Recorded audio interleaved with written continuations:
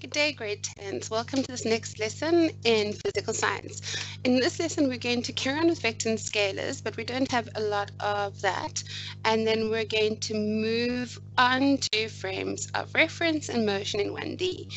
Okay, so we already spoken about this a little bit, that we can work out the mathematical calculation using of finding the length of a side by Pythagoras and finding the length of a side using SOHCAHTOA. So what I want to do is I just want to do a run through a quick revision of this, because it is a long time since I've seen you, and go through the motions and explain to you how to do it. And then we can look at moving on to motion in 1D. Okay, so we're just going to do it theoretically, just so that you've got it. Remember that these videos are downloadable, not downloadable, viewable, so that if you don't understand something, or you missed it, or you want to have a look at it again, you're welcome to do so. You just need to come to the video in exactly the same way as you did originally, and you get to watch it again, and you get to slow it down, pause it, stop, and watch the bits that you need to understand. So when you're doing Pythagoras, you obviously need a right angle triangle. So in this case, I'm going to draw our vector. And what's going to happen is, what usually happens is, I'll say, for example, that a person walked, say, 4 kilometers west, actually that's east, and then let's say they walked 6 kilometers north. Okay, and they want to know what is the resultant displacement of this person. Okay, so first of all, what we're going to do is, obviously we would have to work out the resultant as in the magnitude. So what we would do is we would use Pythagoras, because this is a right angle, because if you travel east and then north, those are at right angles to each other, so we can use Pythagoras. Now, Pythagoras says that if this is x and this is y, then x squared plus y squared is equal to r squared, where r is the hypotenuse, which is the line opposite the 90-degree angle. So therefore we can say that r is equal to the square root of x squared plus y squared. So in this case, you know what, I'm actually going to make my life a little bit easier for myself and make that a 5 kilometers. There is a reason. Okay, you'll see in a minute. So let's make that 5. So that's going to be the square root of 4 squared plus 5 squared, which is the square root of 4 squared is 16 plus 25, which becomes the square root of what? 5 and 6 is 11, carry 1, and 1 and it's actually 3, 4, and 5, so that's not going to work anyway. It doesn't make a difference. So 1 and 2 is 3, and 1 is 4. So that's square root 41. Now in science, we don't leave our answers as square root 41. So we're going to get out our calculators and we're going to pop in the square root of 41. And you are going to get 6.40. So this is equal to 6,40 kilometers. So therefore this is 6,40 kilometers. But now, in order for me to actually know what this displacement is, this is just the size, it's the magnitude. If I want to say, let's say I went on a hike and I fell and broke my leg. Okay, so here is my leg, it's broken. I know it's also got longer. Okay, and here is the start of the hike, the starting height. And I can tell that I'm 6.4 kilometers away from the start. Now, if I use my cell phone and I say to the guys, listen guys, I went on this hike, there's no real path, but I'm definitely 6.4 kilometers away from the start, they're going to tell me in which direction. They're going to ask me in which direction, because otherwise they are going to be looking around, all the way around in a big circle, off the screen big circle, with a radius of 6.4 kilometers. And let me just explain what that is to you. The area of that circle is going to be pi r squared, which is going to be pi times by 6.4 squared. So let me just tell you what that is. Times pi. I'm just doing this quickly on my calculator. uh, is approximately, whoopsie, it's approximately 132 square kilometers. That is quite far, okay? Whereas if I can say, well, I'm on a bearing of this many degrees from north, then do you agree that that makes life a lot easier and the helicopter will be able to fly straight to you and be able to save you and your leg, and you won't die of malnutrition and pain and all sorts of bad things. Okay, so that is what the situation is. Okay, so now let us work out the bearing. Let's work out this angle here. Now there are a couple ways we can do this. We're working in the right angle triangle. We can either work on this little angle here, x, this little x here, and we can say, well, in that case, if we work out that angle, then we can get this one by going 90 minus, or we can work out this little angle here, z, because they're alternate. But I think let's just work with this little angle here, and instead of x, we'll call it theta. Okay, so if we do that, we've got this right angle triangle, and I'm always a bit scared to use what I've worked out unless I really have to, in case I've messed up. Okay, so what I rather do is work out the angle using what they gave me in case I mess it up. So SOHCAHTOA stands for sine is theta is opposite over hypotenuse. Cos theta is adjacent over hypotenuse, and tan theta is opposite over adjacent. Okay, so now we've got sine theta is opposite over hypotenuse, cos theta is adjacent over hypotenuse, and tan theta is opposite over adjacent. And we want this angle here, theta, but we've been given the opposite side, so we can take tick, tick, and we've been given the adjacent side, tick, tick, so we're looking at tan. So tan of theta is equal to the opposite side, which is 5 over 4. So do you agree theta is going to be second function 5 over 4? Okay, and now I need to get my calculator out. Sorry, for some reason, when I bought this, it came zipped, and whoopsie, it came zipped, and it just won't stay unzipped. I don't know why. So that is why I have to extract it every time I want to use it. It's very frustrating. Okay, and we'll just auto hide the taskbar. And everybody can see I'm using Windows 8 because of the irritating little things on the side. Okay, now what are we doing? We are using Shift tan of 5 over 4. So we're going to go Shift tan of a fraction 5 over 4 and close bracket equals, and it's 51.34 degrees.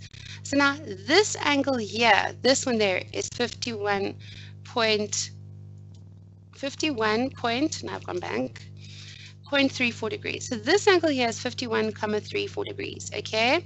But we wanted the bearing because the bearing is always from north, okay? So therefore we're going to go that theta is equal to 90, well actually not theta, we're going to go the bearing is equal to 90 degrees minus theta, which equals 90 minus 51.34 degrees, which equals what? So let's go find out. So we're going to go 90 minus 51.34 equals, and then press the ST button, 38.66 degrees. So it's 38.66 degrees. So then I could say to the helicopter guys or whoever's coming to fetch you, or whatever, mountain sea rescue, whatever, I could say, okay, I'm 6.4 kilometers from the start of the hut on a bearing of 38.66 degrees. Okay, 0.66 degrees. Come and save me. Come and save me. And then they can. Okay, wouldn't that be cool? Okay, so that is the mathematical calculation method of calculating the resultant of a vector. And we are going to be using this later on when we talk more about the different parts of your vectors and that. But right now we're moving on to motion in one dimension. Okay, but in order to understand motion, we need to talk about frames of reference. Okay, so what you need to understand is that observations, we're talking about motion now, so we're talking about motion and frames of reference, okay? So observations and measurements can only be made from a certain point, okay? Now, often when you're having an argument with someone, whether you're talking about science or not, they always say it's your point of view, okay? And that actually comes from science, where they're saying that if you look at something from a certain point, then you are actually making an observation, okay? So if you're standing on the top of the mountain looking down at something, the thing might look very small, okay? And that's from your point of view. Or if you are standing right in the middle of the town, the buildings might look very big because that's your point of view, okay? So the frame of reference is often the starting point or the point of origin of motion. So when we say, oh, John traveled 6 kilometers for 5 minutes, okay, we are taking it that where we are is the point of zero. So we are looking at his motion with respect to us, and therefore the frame of reference, what we are referring to, is the starting point. The starting point is the frame of reference, okay? The motion of the object is always expressed relative to something else. So it's either the surface or another object, and this is again called the frame of reference. An example, if you are sitting in the seat of a sports car, you are stationary relative to the car, okay? You are sitting in the car, and with respect to the car, you are stationary, you are not moving, okay? I'm not talking about if you're squirming in your seat and you're moving forward and backwards and you're being irritating to your mother or whoever's driving, okay? I'm talking about the fact that once you're in the car, when you're driving, okay, you're sitting in the driver's seat, and even though your feet are moving the pedals and your arms are moving the steering wheel and twiddling with the radio buttons and whatever else, okay, the point is that with respect to the sports car, you are stationary. You and the sports car moving together. However, with respect to the road, you are traveling at 100 k's an hour, for example. Okay, so everything is relative to something else, okay? So let us look at these two scenes, okay? You've got car B, car A is in front of you, and you are in car B. Now have a look at this and just watch carefully.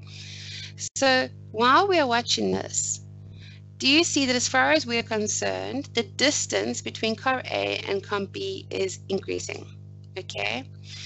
But now, do you realize that there is no way for us to tell whether car A, let me just replay it. Okay, let me replay it.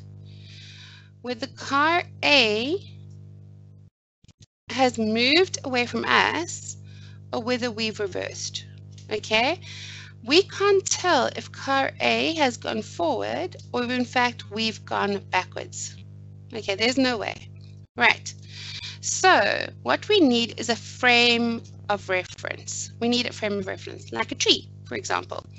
So now let's look at the scene. Here is the tree over here, and here's a tree here, and this is car A, and we're in car B. Now let's have a look. Okay. Now, what is happening? Okay, it is pretty obvious now because of this tree what is happening, okay? So do you agree that the car A is still getting the same size different from us than it was before, okay? But now do you see that, yeah, you can see from the shadow of the tree that car A has actually moved forward. Okay, let's have a look at it again, okay? In scene 1, yeah, is the shadow, and you can see that car, forget about scene 2, ignore it. Yeah, you can see that, yeah, the car A is moved in front of the shadow, okay? So it is obvious that car A has moved away from us. We're stationary, and car A has moved away. Now if we watch it again, okay, watch scene 2 over here. Now you can see that the car A is obviously stationary.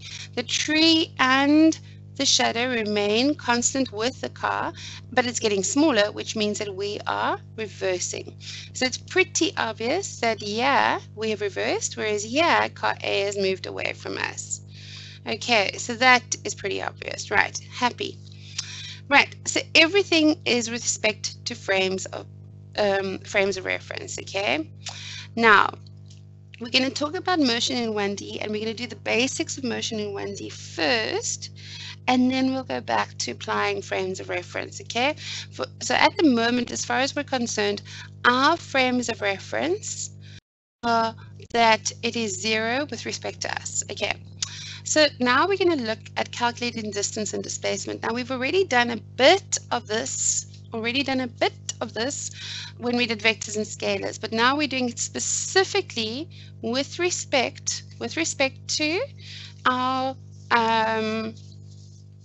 distance and displacement. Okay, so it says John walks 5 kilometers east, stops to rest for a while, then walks a further 7 kilometers east. He realizes that he dropped his water bottle and he retraces his steps for 2 kilometers and finds it. Okay, what is the distance he traveled and what is his displacement? So the first thing we need to look at is what is the distance he traveled. So what we need to do is we need to draw some diagrams, okay? So do you agree he traveled, So first of all, when you're doing this, you're going to be using a ruler, okay? Unfortunately, like I keep saying, my software doesn't allow that for that. Okay, so he traveled 5 kilometers east, and you would use a ruler to draw that beautiful straight line. Stops for rest. Then he travels a further 7 kilometers east. Then he realizes that he has dropped his water bottle. And what does he do? He retraces his step by going back 2 kilometers. Okay. And they want to know what is the distance he traveled. Now, what is distance? Distance is a scalar. And the scalar has only magnitude. They only care about how big the size of the thing is. They only care about the size of the distance, okay? So therefore, all we have to do is add up how far he walked. So he walked 5 kilometers, plus he walked another 7 kilometers, plus he walked another 2 kilometers.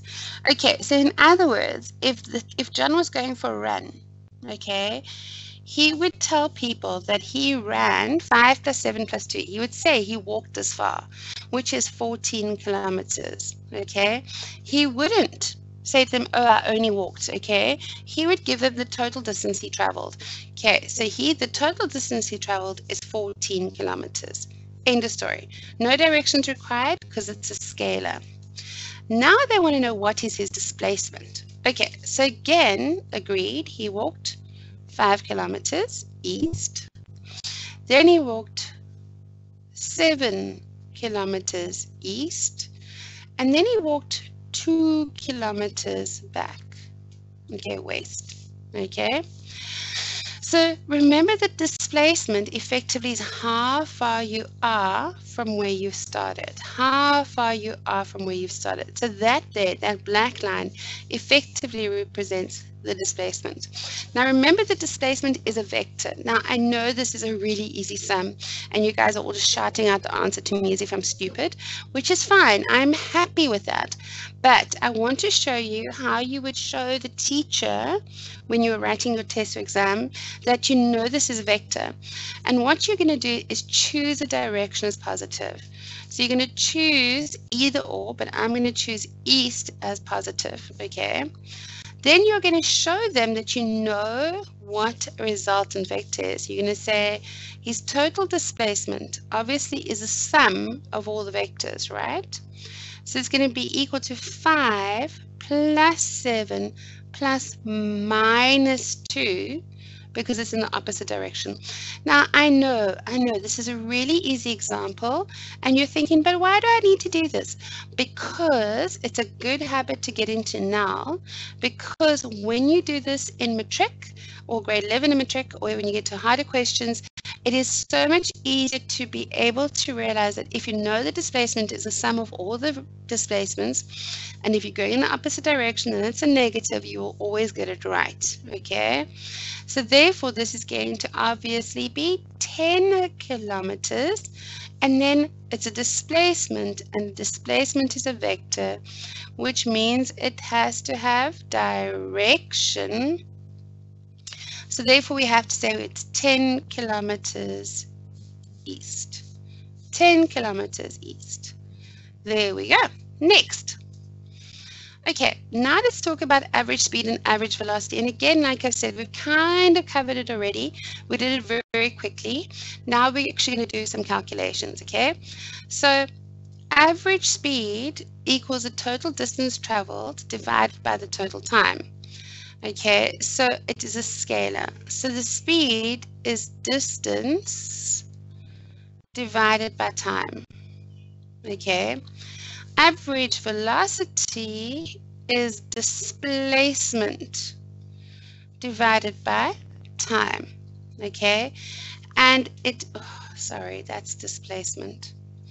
The travel divided by total time. So that is a vector, so it has to have direction. It has to have direction. Right, so now let's have a look at this question. Now it says, John walks 5 kilometers east, stops to rest for a while, and then walks a further 7 kilometers. He realizes that he drops it and retraces 2 kilometers, exactly the same. But this time they tell you that he walks a total of 3 hours. And they ask, what is his average speed and what is his average velocity? Okay, so to work out what his average speed is, we need to work out his distance and his time.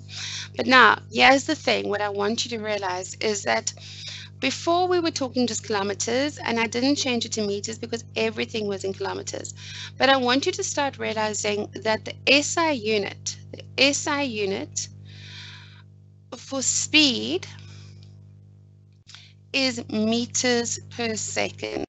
And for velocity, it's also meters per second, but obviously it has a direction as well. So now what we're going to do is we're going to work out the total distance in meters and then the total time in seconds, and then work out his average speed in meters per second. Okay, so do you agree his total distance was just 5 plus 7 plus 2, which equaled 14 kilometers? Okay, so do you agree that his total distance is going to be 14,000 meters? Because there is 1,000 meters equals 1 kilometer. So therefore, it's 5 plus 7 plus 2 is going to be 14 kilometers. 14 times 1,000 is 14,000 meters, right? Now we have to work out the time. So time is 3 hours. But now we want to change it to seconds because the SI unit is meters per second. And guys, I don't want you saying meters per second minus 1, okay? A lot of you guys say meters per second to the minus 1. And I know why you're doing that, because you're thinking meters dot seconds negative 1, and you want to show that you know that it's negative 1. But by saying that, what are you actually saying? You're saying, because this minus 1 means per second. So when you say meters per second to the minus 1, you're actually saying meters seconds because you're multiplying it out. So don't say that, okay? It's meters per second. End of story. Meters per second. It's exactly the same thing as that. Because what does S minus 1 mean? It means meters times by 1 over S, which is meters per second. That's what that whole thing means over there. So please be careful of that. Okay, so now let's just erase some of this here.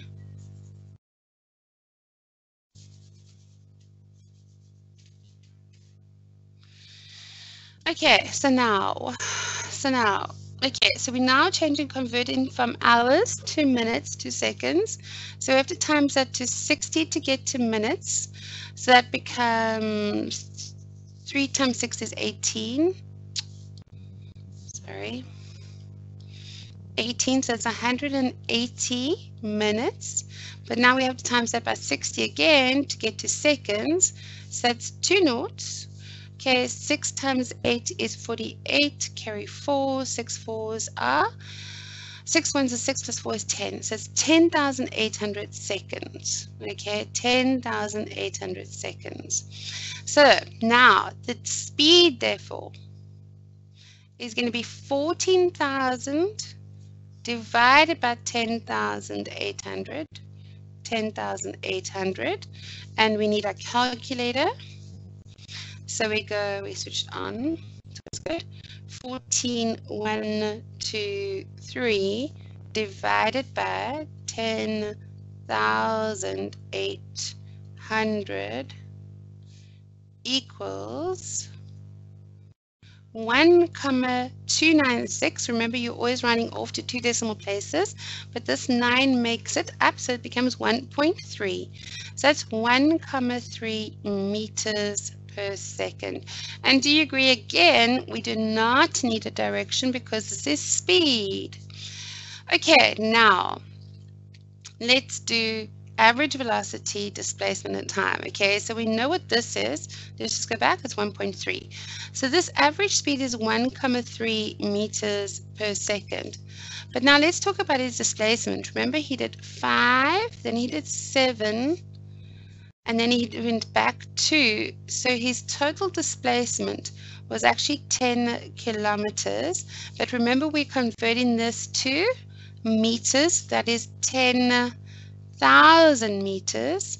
We know from the previous example that the time was 10,800 seconds. Therefore, the velocity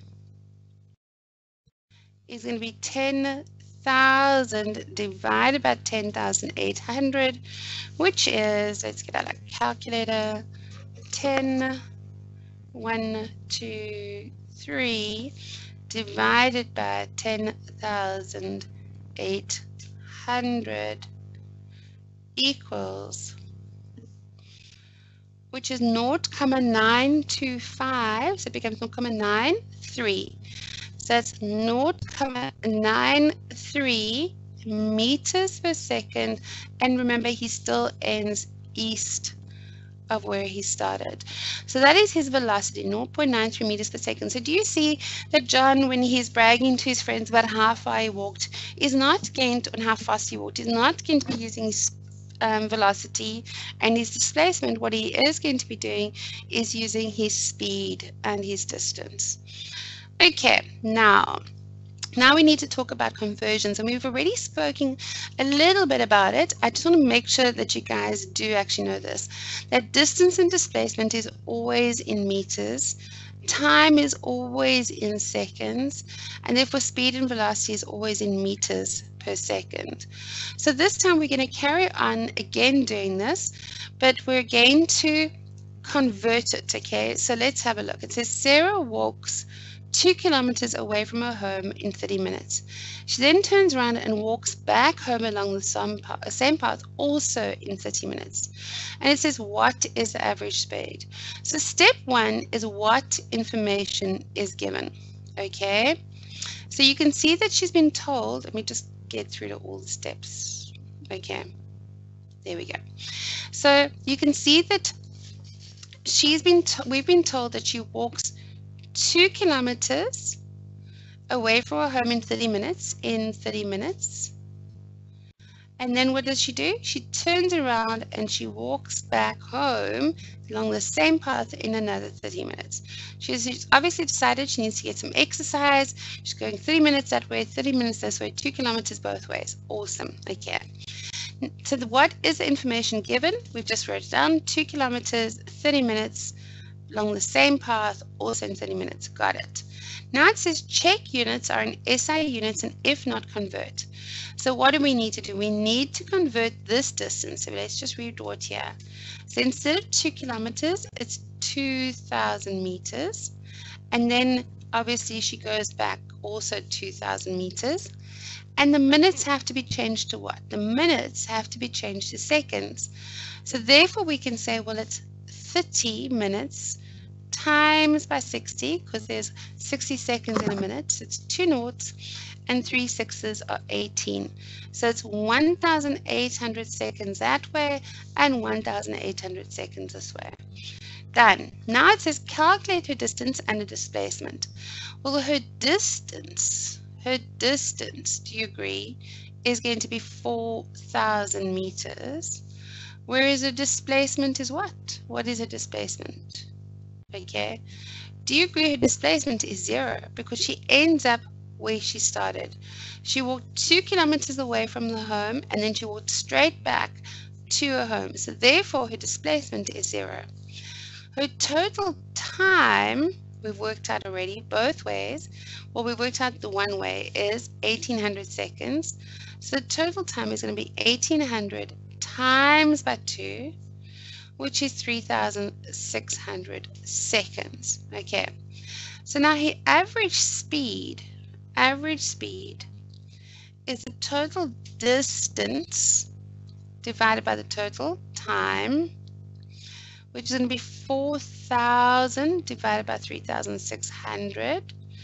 Okay, so then what we need is our calculator, and we go 4,000 divided by 3,600 equals 1,11. So it's 1,11 meters per second. And do we need a direction? No, because it's a speed. Now let's talk about her average velocity. Her average velocity is the total displacement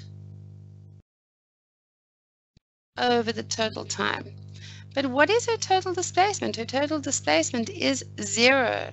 So therefore the average velocity is 0. Even though she has actually traveled and she's had speed, which was her instantaneous velocity at certain points, her average velocity is 0. Okay, now let's talk acceleration. So average acceleration is defined as the rate of change of velocity. Therefore, we can say that the change of velocity divided by the time taken is the acceleration. Okay, so let me just write that down for you. So we could say that acceleration is equal to the change in velocity over the change in time. So do you agree I could write the change in velocity as v final, the final velocity, minus v initial, over the change in time, right? So I could say that A is equal to Vf minus Vi over delta t. And I therefore could solve for Vf. I could say, well, A delta t is equal to Vf minus Vi. Therefore, Vf is going to be Vi plus A delta t. And that is your first equation of motion. That is your first equation of motion. So now you've seen how we derive it. You get given this formula on the formula sheet where Vf is your final velocity, Vi is your initial velocity, A is the acceleration, and delta t is your change in time. Right, so let's consider a motorcyclist accelerating from rest. Okay, here is the road and there is your motorcyclist. So since it's accelerating, it's obviously going faster and faster and faster, which means if you use these time intervals, and you'll notice that these time intervals are exactly 2 seconds apart. So it's going, the time interval is 2, 4, 6, right? So therefore, but they've given us the velocity and they measured it, and the velocity was 4, 8, and 12. So can you see the velocity is increasing even though the time is the same? And that's how we know it's accelerating, okay? The displacement during this time is actually increasing as well, obviously, because this gap is getting bigger. So the displacement in this case is going to be 4, and then 16, and then 36. Because we expect the displacement to get bigger and bigger because this motorbike is going faster and faster and faster, right? So we can see that the biker is increasing by 4 meters per second every 2 seconds. Do you see this? Here we go. We've got, this is for every 4 meters, for every 2 seconds, his velocity is increasing by 4. So 2 second, 2 second, 2 second, velocity 4, 4 plus 4 is 8, 8 plus 4 is 12.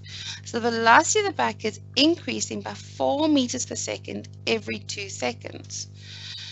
So acceleration, as I've said, is change in velocity of change in time, and I've proven that to you. So we get, in this case, the change in velocity, which is 4, divided by the change in time, which is 2. So therefore, this acceleration is 2 meters per second squared. And we say this is written as, or said as, meters per second squared. Okay, and how did they get that? Well, velocity is meters per second, right? And then you're dividing it by time, which is seconds, which is the same as saying meters over seconds times by 1 over second, which is meters per second squared. Right, now let's just talk a little bit about positive and negative acceleration. Now, acceleration is a vector, right? So therefore, it has positive and negative values. And as far as we're concerned, positive values mean that is going in the positive direction, and negative values mean it's going in the opposite direction because it's a vector. So positive and negative signs, as far as we're concerned, indicate direction, okay? So examples, if I tell you you've got an acceleration of 6 meters per second squared, we think, well, the person is obviously traveling in the forward direction and the velocity is increasing in the positive direction. In other words, they're speeding up, they're going forward, and they are speeding up at a rate of 6 meters per second squared. However, if I say the acceleration is -4, I think the dude's going backwards, okay? And he's going backwards and he's accelerating backwards in the opposite direction at 4 meters per second squared, okay, at 4 meters per second squared. But now let's talk about deceleration, okay? Deceleration, which, and you have to understand this about this, is kind of tricky because a couple of years ago, they actually decided that deceleration wasn't a word. And we had to mark everybody that said the word deceleration wrong. And they said, no, there's only positive acceleration and negative acceleration. And that students need to be able to tell the difference between whether or not you are slowing down or speeding up or moving forward or backward. Okay. Now they said, okay, hang on. We're changing that policy and we're calling slowing down in the forwards direction as deceleration. So in other words, when you're traveling forwards and you hit the brake, then you slow down, and that is called deceleration. But here's the tricky bit. It's still got a negative value. So the velocity of the object is decreasing as the object moves forward, okay? So in other words, cyclist brakes and decelerates at -3 meters per second squared.